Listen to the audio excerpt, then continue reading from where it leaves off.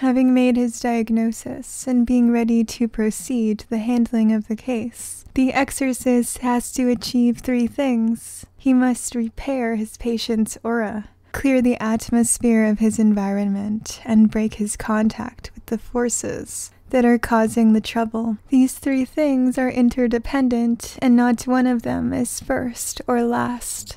The first thing to do when dealing with an occult attack is to make a temporary clearance of the atmosphere, and so gain breathing space in which to reform the shattered ranks.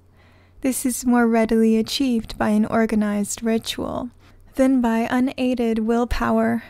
Any act performed with intention becomes a rite. We can take a bath with no more in mind than physical cleanliness, in which case the bath will cleanse our bodies and no more.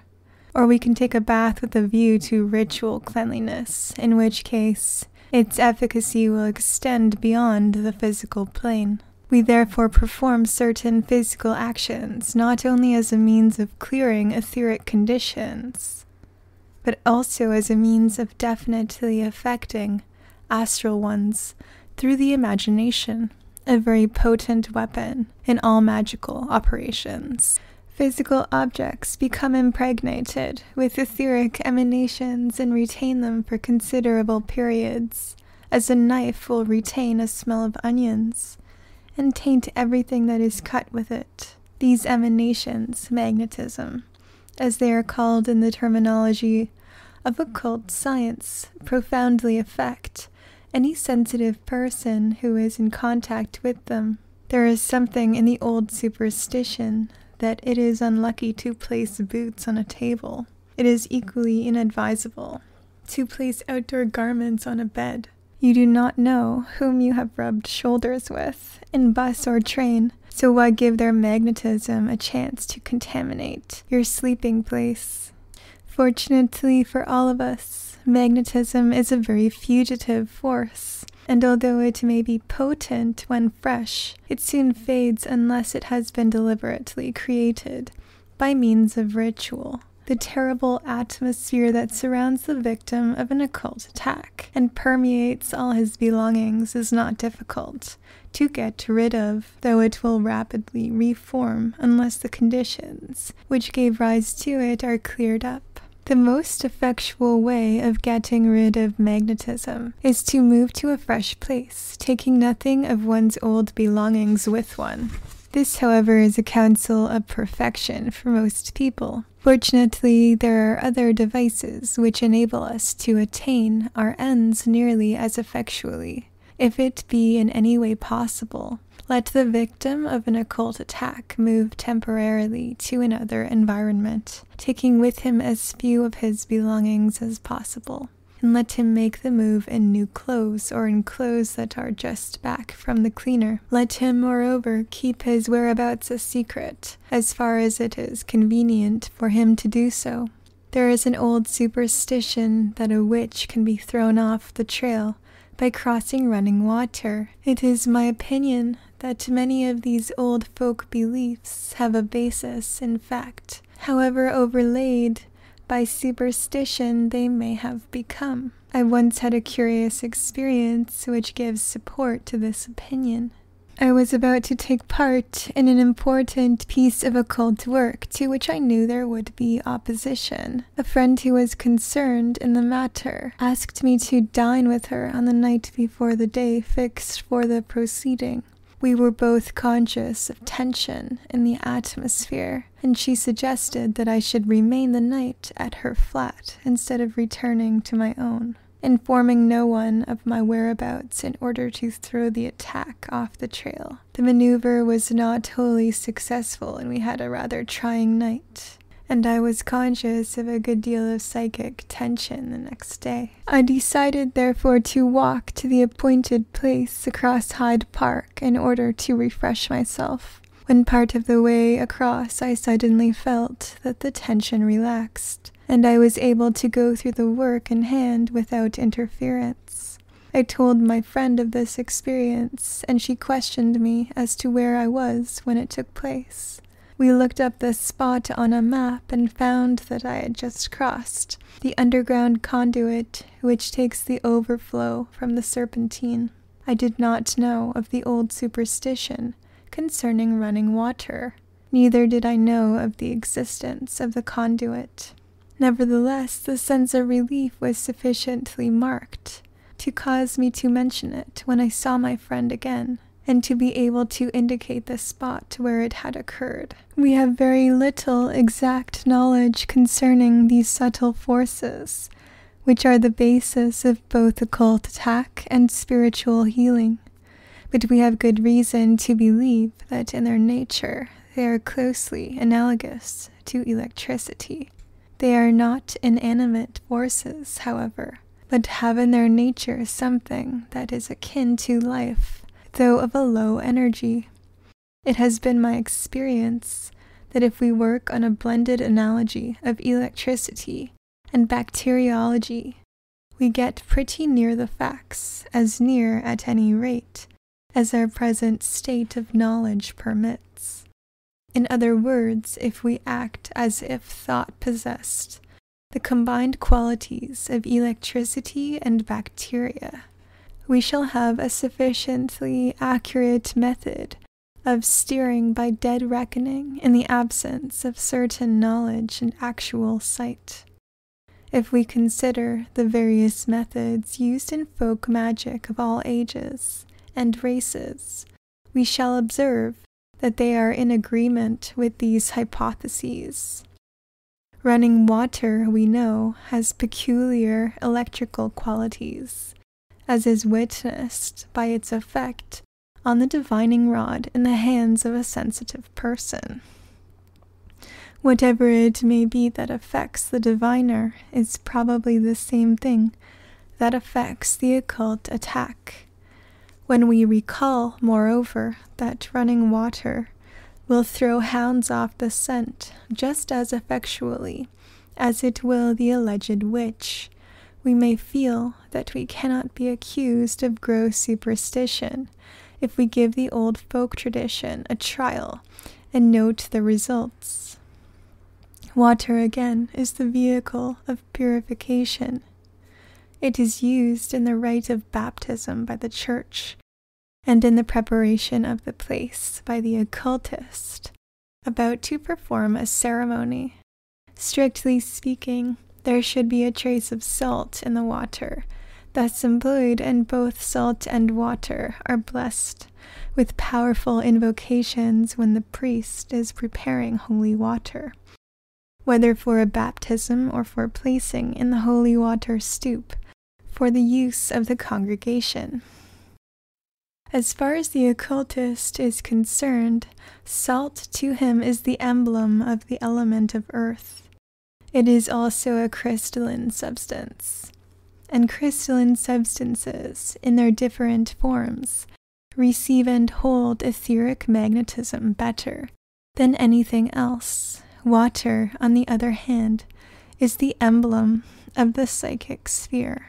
These two realms between them contain by far the greatest part of occult evil. It is rare indeed that spiritual wickedness in high places will reach up as far as the airy realms of mind or the fiery realms of spirit. If we want to get in touch with or operate upon a particular sphere, we use as base a substance appropriate thereto. Consequently, a solution of salt and water makes a better base than either salt or water could do separately, because it enables us to cover the whole of this sphere of probable operations in a single act. It may be interesting to note concerning the magical properties of crystalline substances that crystals are used in wireless apparatus to pick up the subtle vibrations of the ether. Once again, we are close upon the trail of our electro-bacteriological analogy. It is an excellent plan when trying to break an undesirable psychic contact to immerse oneself in a bath of water that has been especially consecrated for the purpose, redressing in new, or at least clean clothing afterwards, and if it be by any means possible, moving into a different room. If this cannot be done, move the bed into a different position, taking care to turn it at a different angle, that is to say, if you have been in the habit of sleeping lying north and south, place your bed so that you will now be lying east and west. The following prayers may be used for the blessing of the salt and water, pointing the first and second fingers at the salt.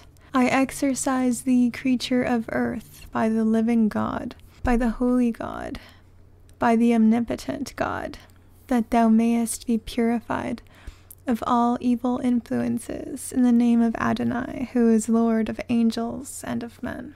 Extending hand over salt, creature of earth, adore thy Creator. In the name of God, the Father Almighty, maker of heaven and earth, and of Jesus Christ, his Son, our Savior, I consecrate thee to the service of God. In the name of the Father, and of the Son, and of the Holy Ghost. Amen. Pointing first and second fingers at the water, I exorcise thee, creature of water, by the living God, by the holy God, by the omnipotent God, that thou mayest be purified from all evil influences, in the name of Elohim, Sabaoth, who is Lord of angels and of men. Extending hand over water, creature of water, adore thy Creator. In the name of God the Father Almighty, who decreed a firmament in the midst of the waters, and of Jesus Christ, his Son, our Savior, I consecrate thee to the service of God. In the name of the Father, and of the Son, and of the Holy Ghost. Amen. Casting the salt into the water, we pray thee, O God, Lord of heaven and earth, and of all in them that is, both visible and invisible, that thou mayest stretch forth the right hand of thy power upon these creatures of the elements, and hallow them in thy holy name. Grant that this salt may make for health of body, and this water for health of soul, and that there may be banished from the place where they are used every power of adversity and every illusion and artifice of evil, for the sake of Jesus Christ, our Savior. The water thus consecrated may be used as a bath, or for making the sign of the cross upon the forehead, or for sprinkling about a place. When thus using it, the following prayer may be employed. In the name which is above every other name, and in the power of the Father, and of the Son, and of the Holy Ghost, I exorcise all influences and seeds of evil. I lay upon them the spell of Christ's holy church, that they may be bound fast as with chains, and cast into outer darkness, that they trouble not the servants of God. In pointing or making the sign of the cross, the first and second fingers are extended, and the third and fourth are bent towards the palm of the hand, and the thumb laid upon their nails, when the hand is extended in blessing over the salt and water. It is held flat, fingers together and parallel, the thumb stretched at right angles to the forefinger.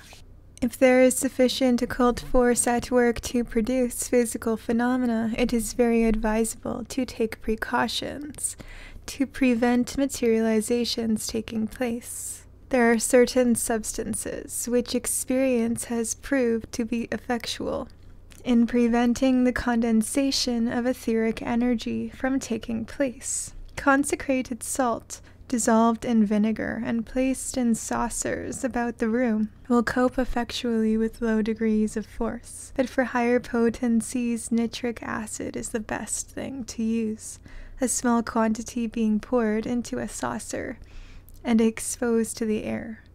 It is best to use it well diluted to prevent accidents, and it is not the strength of the acid in the saucer that is efficacious, but its evaporation into the air, and it will evaporate just as well when diluted as when neat. In what manner it works I have not the slightest idea, but its value is well known among psychic experimenters. The methods of occult attack employed in modern Europe are exclusively mental, so far as my experience of them has gone at any rate.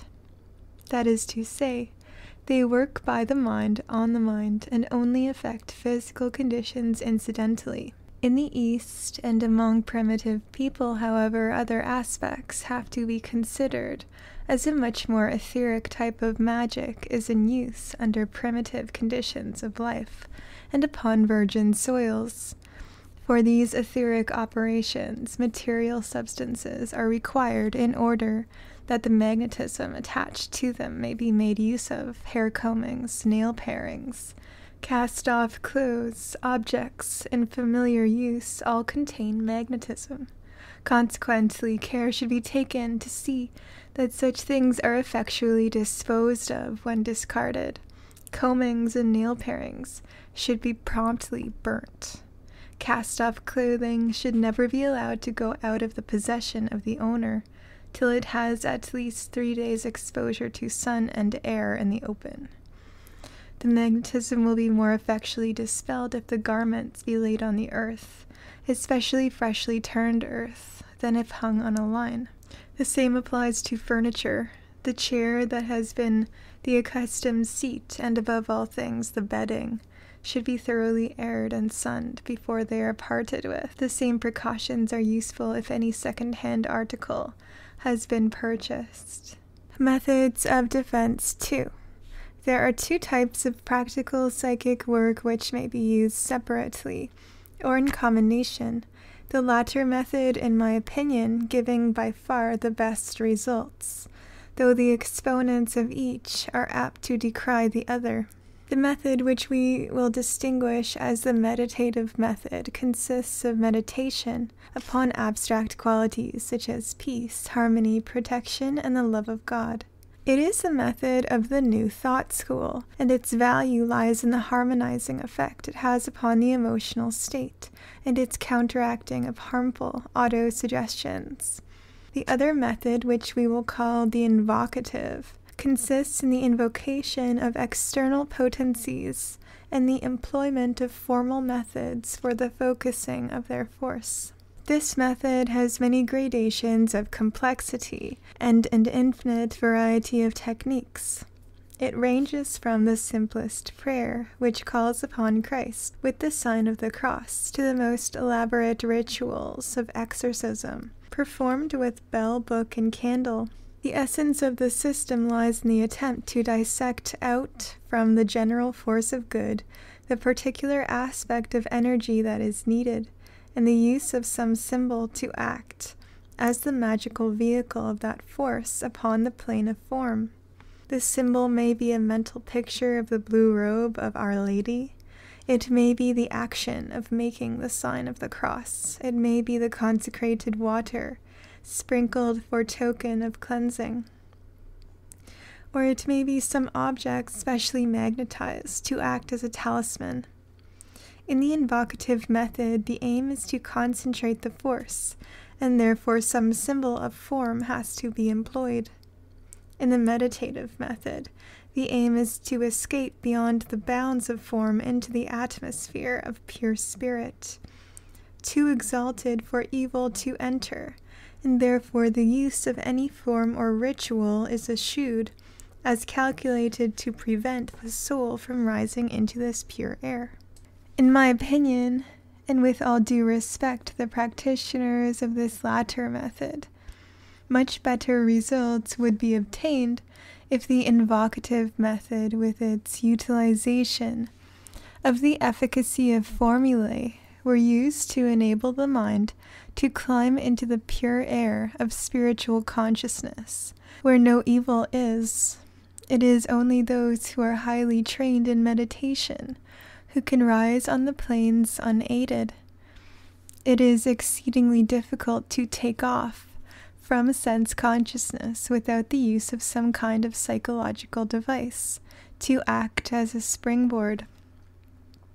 There seems to be very little object in refusing for purely academic reasons to avail ourselves of a method of proven efficacy. If we realize that the use of forms and symbols is merely a psychological device to enable the mind to get a grip on the intangible, we shall not fall into the error of superstitious observances. A superstition has been defined as the blind use of a form whose significance has been forgotten. On the other hand, we shall be unwise to rely exclusively upon formal or ceremonial methods, unless at the same time we use meditative methods in order to purify and harmonize our own consciousness. If we neglect this aspect of our work, we shall reinfect, by our own vibrations, the magic circle as fast as we have cleared it. It is not much use sealing a circle with the protective names if we allow a panic-stricken imagination to run riot, picturing every conceivable kind of evil and leaving blank spaces for the possibility of inconceivable kinds. Equally, however, we shall find it very much easier to perform the harmonizing meditation if we are working within the protection of a magic circle. To attempt to perform the work of exorcism solely by means of meditation is like raising a weight by the unaided effort of our two hands. The employment of the magical method resembles the use of a lever, or a pulley or a block. Our muscles are still the sole source of energy, but by the utilization of mechanical principles, we have redoubled their power. Let us then, in meditation, use symbols to concentrate our attention. We shall find this very much easier than meditation in terms of abstract thought. Indeed, in times of stress and crisis, abstract thought may be impossible for us unless we are very experienced in its use. But we shall seldom reach a state when we cannot picture the cross and call upon the name of Christ. Occult attacks may be divided into two types: those which take place by means of thought forms, and those which operate by means of a current of force. But even in the latter case, the current of force soon gathers to itself, or germinates thought forms congenial to its nature. Therefore, in every psychic disturbance, the thought form is a factor which has to be considered and dealt with, and which, in fact, forms the readiest means of diagnosis, for it is by the perception of the associated thought forms that the experienced psychic is able to detect the nature of the attack. Thought force is a thing which has no relation to geographical position, but is a matter of pure consciousness and of tuning in to its key note. We can pick up the forces of dead faiths 1,000 years after the death of their last votary, and upon the opposite side of the globe to that in which they flourished. But thought forms are a different matter. They have position in space, and although they can be moved about with the speed of thought, and can be withdrawn to the subtlest level of the astral, and there anchored to an idea, and thus prevented from impinging upon the planes of form for all practical purposes. Nevertheless, although they do not occupy space, they can be referred to definite positions in space. They can, for instance, be associated with a particular object, and will follow that object about, remaining within its magnetic field. The immediate magnetic field is anything from 12 to 30 feet. The remote magnetic field from 100 to 300 yards. Powerful holy centers like Glastonbury or Lourdes have a bigger magnetic field than this, extending possibly to a couple of miles. They are also interconnected among themselves by lines of force. These things have to be taken into account in practical occult work, when we are confronted by a disturbing influence emanating from a focus of power, such as the site of an old temple, We have got to deal with the remote magnetic field by means of ceremonial. As this is a method that can only be used by a high-grade initiate, we will not consider it here. For all practical purposes, in a psychic attack, it is the immediate magnetic field that has to be considered. The best method to deal with this is to make a magic circle. A mere banishing by itself is not so effective as a banishing performed within a circle, because the circle will effectually prevent the banished forces from flowing back again. There are various methods of performing this operation, but the principle of all valid ones is the same. The more potent conjurations cannot be given in these pages, because their effective use depends upon the grade of initiation possessed by the person who proposes to use them, and to possess a formula without the grade to which it belongs is as unsatisfactory as possessing a gun without any knowledge of shooting. The formula I will give will be found effectual for all ordinary conditions. Extraordinary conditions can only be dealt with by a person who has had experience. In making the magic circle, the operator stands upright, facing east. He faces east because the magnetic current on which he proposes to operate runs from east to west. His first procedure must be to steady his own vibrations and purify his aura.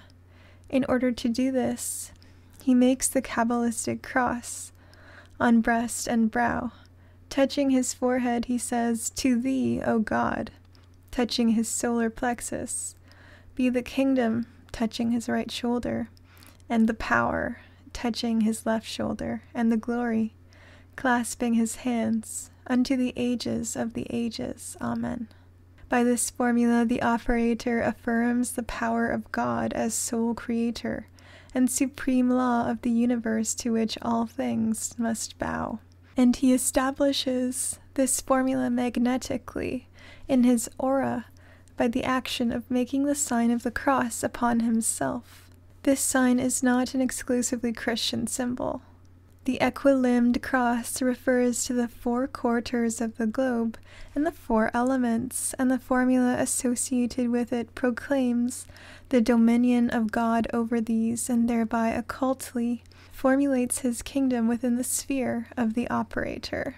The operator next imagines himself to be clasping in his right hand a large cross-handled sword, such as is depicted in pictures of crusaders. He holds it point upright and says, "In the name of God, I take in hand this sword of power for defense against evil and aggression," and imagines himself to be towering up to twice his natural height, a tremendous armed and mailed figure, vibrating with the force of the power of God, with which he has been charged by his formulation of the sword of power.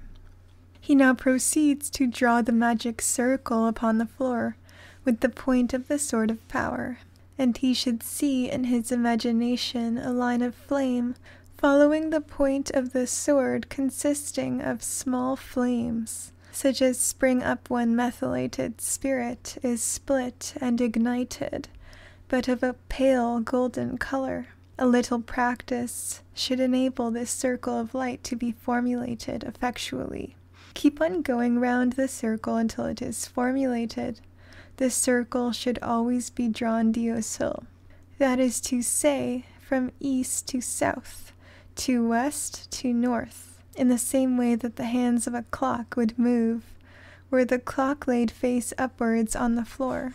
The contrary way is widdershins, the way in which the witches danced at the Sabbaths. The diocil movement affirms the rule of God's law in nature, because it is the way of the sun. The widdershins movement repudiates God's rule over nature by moving against the sun.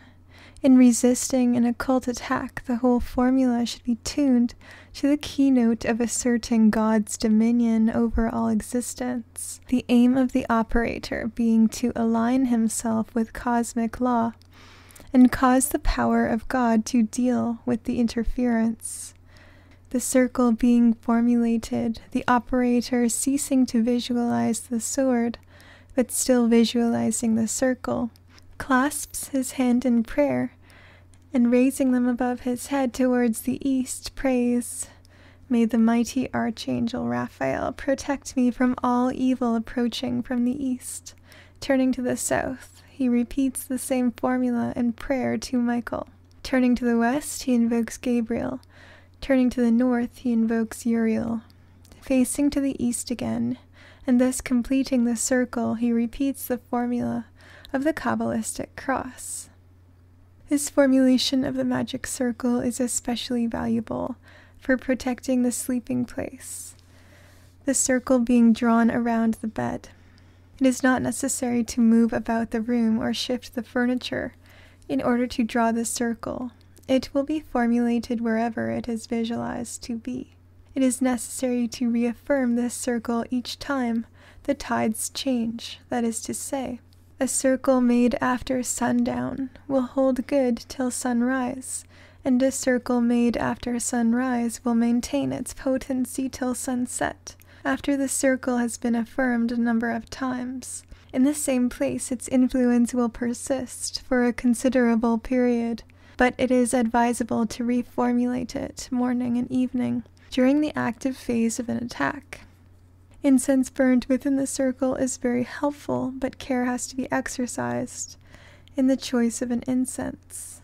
In dealing with elementals or non-human entities, the pentagram or pentalpha is the best weapon. This is a 5-pointed star drawn in a particular way, pointing the first and second fingers of the right hand and folding the others into the palm, and touching their tips with the thumb. Proceed to draw the pentagram in the air, keeping the elbow stiff and swinging the arm at full length. Start with the right arm across the body, the hand about the level of the left hip, the extended fingers pointing downwards and outwards. Swing it upwards as if drawing a straight line in the air, until the fingers point straight upwards above the head at arm's length. Now sweep it down again, keeping the elbow stiff, until the hand occupies the corresponding position upon the right side to that from which it started on the left. You have now drawn a gigantic V upside down. Next, swing the hand across the body on a rising incline until it is stretched at a level with the left shoulder pointing to the left. Bring it across the body horizontally until it is in the same position on the right, fingers pointing away from the body. Now swing it downwards across the body till the hand has come back to the point by the left hip whence it started. This is an exceedingly potent sign. The value of the 5-pointed star, the symbol of humanity, is widely known among occultists, but its potency depends upon the manner in which it is drawn. The method I have given is the correct one for banishing. When it is not possible to seal the room, it is a very useful thing to be able to seal the aura. Stand upright and cross yourself by touching forehead, breast, right shoulder, and left shoulder, saying, "By the power of the Christ of God within me, whom I serve with all my heart, and with all my soul, and with all my strength." Extend your hands forward as far as you can reach at the level of the solar plexus. Fingertips touching, then sweep them round the back and touch the fingertips together again behind you, saying, "I encompass myself about with a divine circle of his protection, across which no mortal error dares to set its foot." This is an old monkish formula. It is very effectual, but its potency only lasts about 4 hours. There are various other devices which are useful not only in dealing with psychic attacks, but in any case of undue influence or domination. If you have to interview persons whose influence you find overwhelming, imagine that they are separated from you by a sheet of plate glass. You can see them and hear them, but their magnetism cannot reach you. Visualize this sheet of glass until it appears to you to be absolutely tangible. If you have to associate with persons who distress you, but are not actually interviewing them, imagine that they are separated from you by a brick wall, and say to yourself, you just aren't there, I can't see you or hear you, and you simply don't exist. When dealing with a person who saps your vitality, interlace your fingers, and lay your folded hands upon your solar plexus, keeping your elbows pressed against your sides. Keep your feet touching each other. You have thus contacted all your own terminals and made of your body a closed circuit. No magnetism will go out from you while you maintain this attitude. Your friend will probably complain of your lack of sympathy, however kindly you may speak. If anyone tries to dominate you by gazing intently into the eyes, do not attempt to return gaze, for this only leads to an exhausting struggle, in which you may get the worst of it, but look steadily at the spot just above the base of their nose, between the inner ends of the eyebrows. If you are merely dealing with an ordinary bully, you will immediately have the upper hand. If, however, your antagonist has knowledge of mind power, you may not be able to dominate him, but he certainly will not be able to dominate you, and the result will be a stalemate. Do not attempt to dominate him. Merely keep your eyes on the spot, and wait for him to weary of his attempt to dominate you. You will not have long to wait. By the use of the methods described in the preceding pages, any person of normal courage and mentality, provided he avoids drugs, alcohol, and long periods without food, can, if he does not lose his nerve, wear down any ordinary psychic attack, or in the case of attacks of abnormal potency, can at least ensure himself time to make good his escape and seek help. The sacraments are also a most potent source of spiritual power, and a church where the Blessed Sacrament is reserved, or which is sufficiently old to have been consecrated before the Reformation, is an effectual sanctuary. Method 3.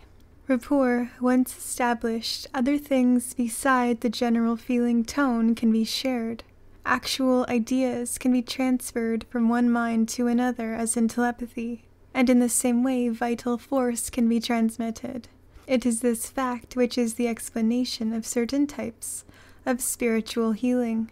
When etheric vitality is being transmitted, it is necessary that the persons concerned should be within the immediate magnetic field of each other. But when astral force is in question, this is not necessary. Transmission is independent of space. To astral vision, the telepathic link appears as a ray of light, a shining cord, or some similar thought form, because it is in this form that it is usually formulated by the person who is making the magnetic link. It sometimes happens, however, that if the operator has a high grade of initiation, that instead of connecting the ray direct to the person with whom he desires to be in touch, he will formulate an astral animal at the end of it, which he transfers a modicum of his own consciousness. This animal form is called a watcher. It does not act on its own initiative unless attacked, when it defends itself according to the nature of the species in whose likeness it is made. The use of a watcher is to obtain a record of what is transpiring, without the necessity of focusing consciousness thereon. When the psychic substance of the watcher is reabsorbed by the adept, he becomes aware of the content of the watcher's consciousness. The disadvantage of this method lies in the vulnerableness of the watcher to psychic attack, and the fact that its projector is affected if it is injured or disintegrated. In dealing with a thought form, always bear in mind that it is the product of the imagination, and is in no sense self-existent. What the imagination has made, the imagination can unmake. If the maker of a thought form has thought it into existence by picturing it imaginatively, you can equally well think it out of existence by picturing it clearly and imagining it bursting into 1,000 fragments, or going up in flames, or dissolving into water and being absorbed by the soil.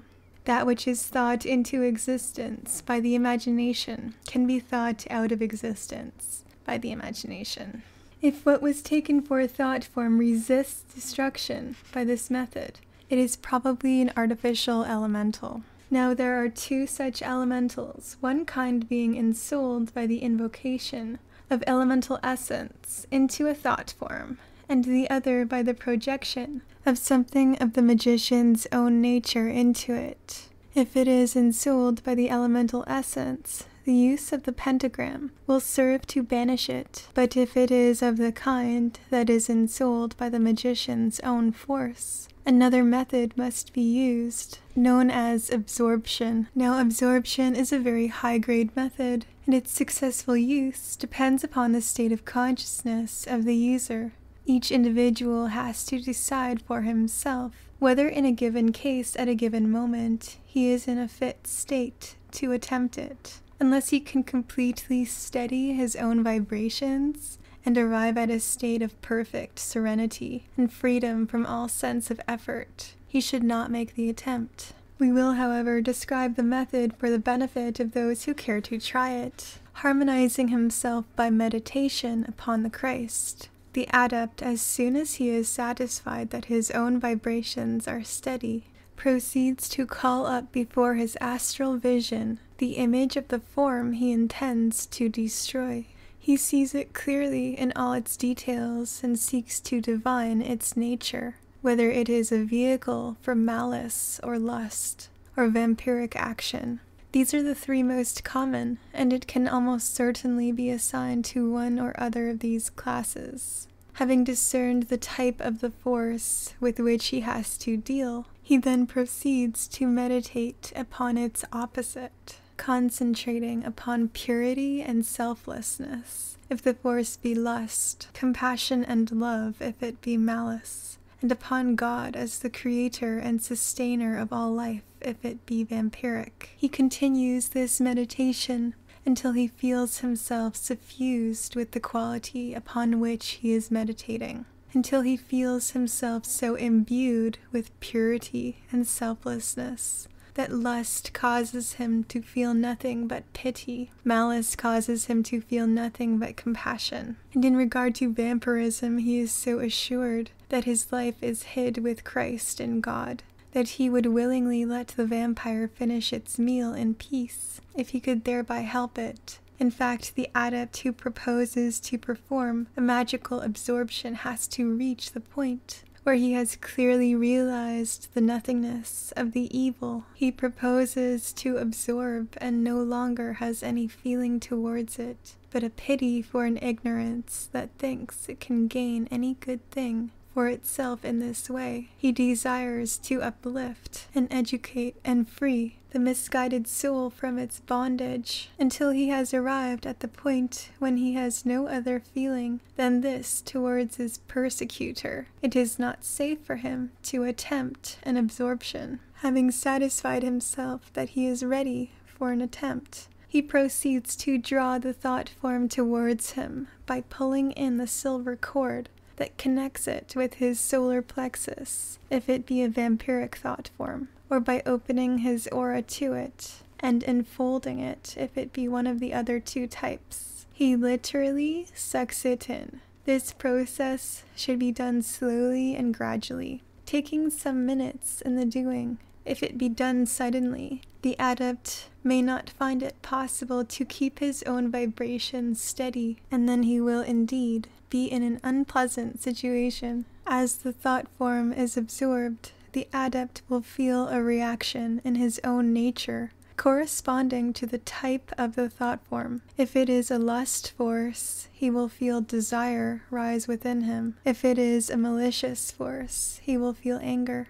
And if it is a vampire, he will feel bloodlust. He must immediately overcome this feeling and revert to his meditation upon the opposite quality, maintaining it until his vibrations are once more fully harmonized. He will then know that the evil force has been neutralized, and there is much less evil in the world. He will immediately feel a great access of vigor and a sense of spiritual power, as if he could say to a mountain, "Be ye cast into the sea," and it would be done. It is this sense of spiritual exaltation and power which tells him that the work has been successfully accomplished. It is, however, advisable to repeat the meditation at intervals for 2 or 3 days in case another thought form is formulated and sent after the first. As for the sender of the thought form, when the absorption takes place, he will feel that virtue has gone out of him, and may even be reduced temporarily to a state of semi-collapse. He will soon revive, however,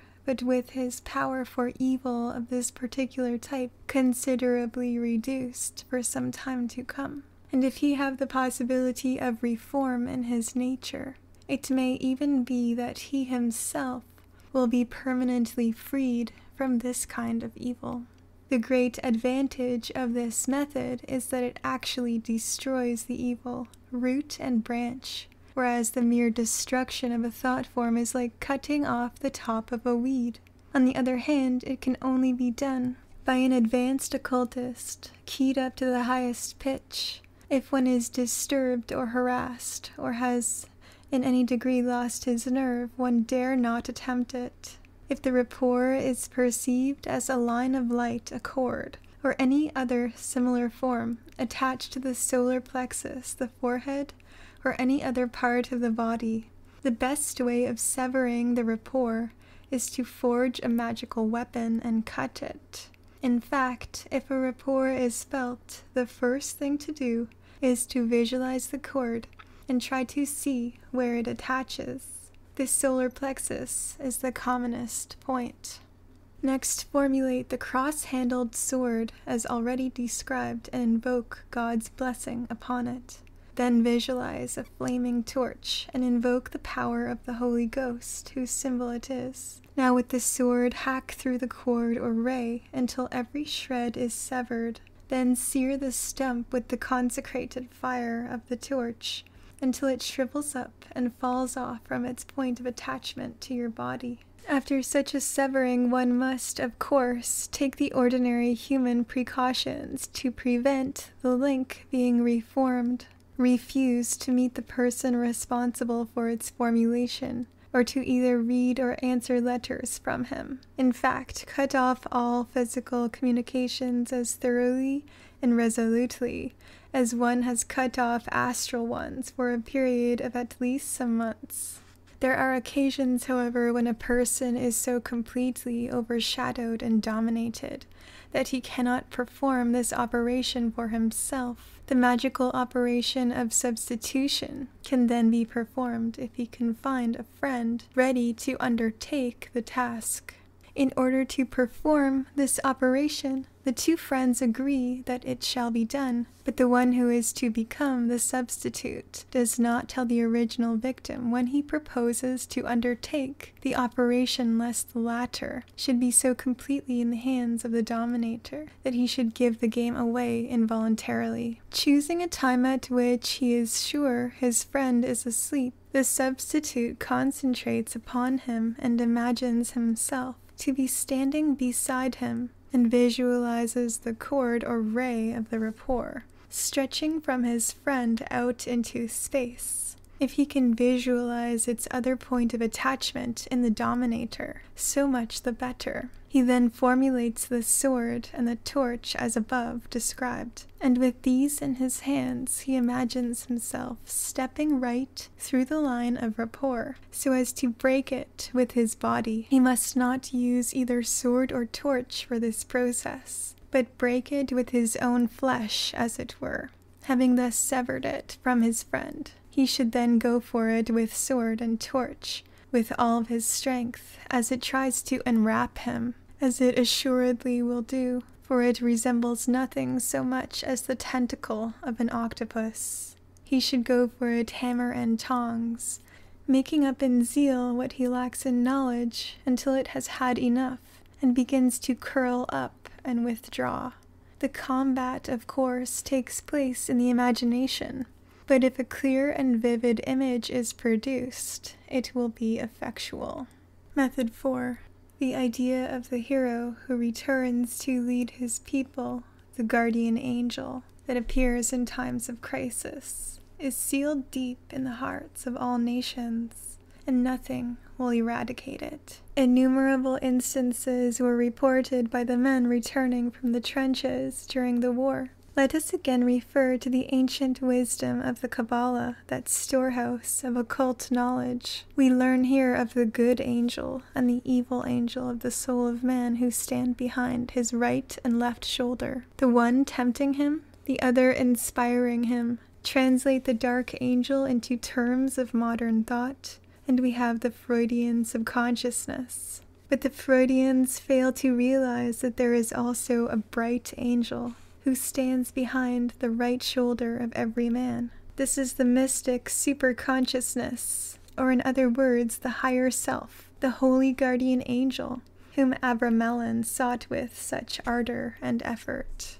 I maintain that even as the lower self can rise up in moments of temptation, so can the higher self descend in moments of spiritual crisis. It is the aim of the mystic to live exclusively in the higher self.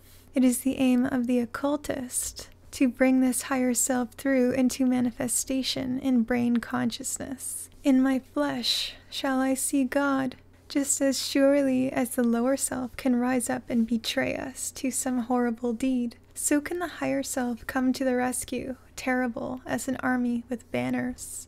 I have already told of the mysterious voice which instructed me how to extricate myself from grave psychic danger. Upon other occasions of stress and strain, I have experienced the sudden expansion or shifting of the level of consciousness. The higher self has descended and taken control.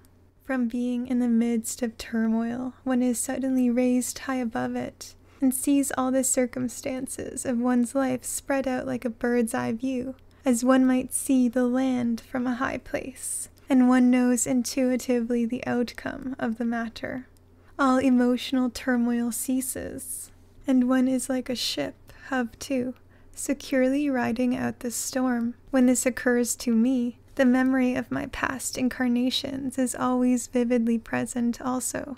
It is this simultaneous wakening of the past which makes me feel that the voice is that of my own higher self and not of another entity. When we change gear from the physical to the astral, we find ourselves upon the plane of psychic consciousness and the lesser magic. Supposing a psychic combat is taking place between two occultists, if one of them is of such a grade that he can change gear again, so that consciousness is lifted from the astral to the mental plane, he will be in the sphere of the greater magic and be in full control of the situation.